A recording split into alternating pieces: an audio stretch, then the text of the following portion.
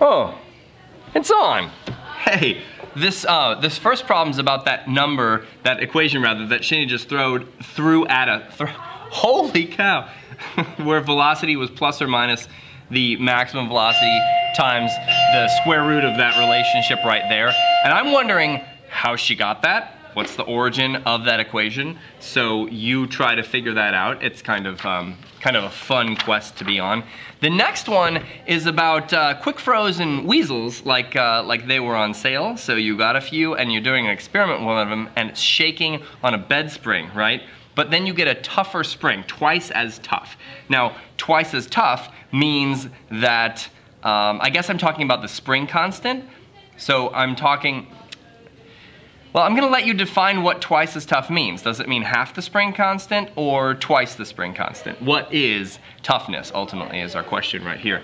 On to the third question.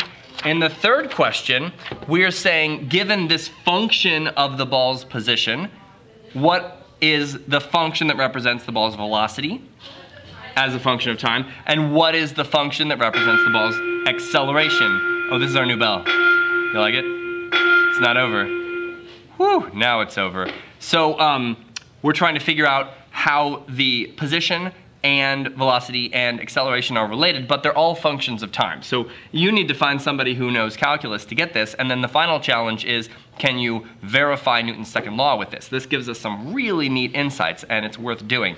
And finally, the fourth question is about a mass slowing down. As the mass slows down, what happens to its frequency of oscillation? And this is called damping, and it should not be confused with dampening, which is what happens if you are in St. Louis in the summer because it's humid, so things become damp. But rather, things become damped in physics. So be really clear about that. Okay, so those are your 4 problems.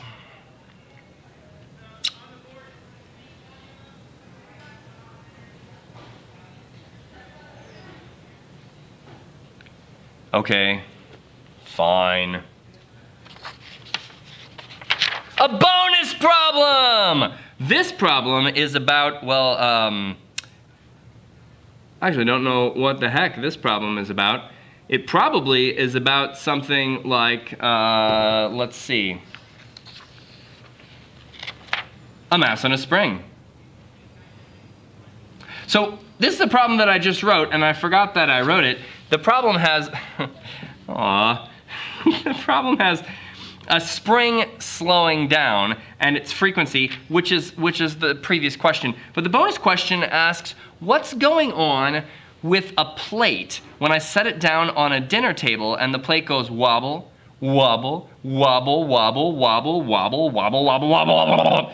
And it reminds me of gravitational waves, the chirp that was observed. So I kind of want you to reason or even mathematically argue what's causing that with a dinner plate. I mean, it happens with lots of things, but a dinner plate is kind of an obvious personal example of that sucker. So good luck, because that is a very interesting, you would think those problems are very similar, but they come up with really different answers. And I kind of want to get at why. Good luck.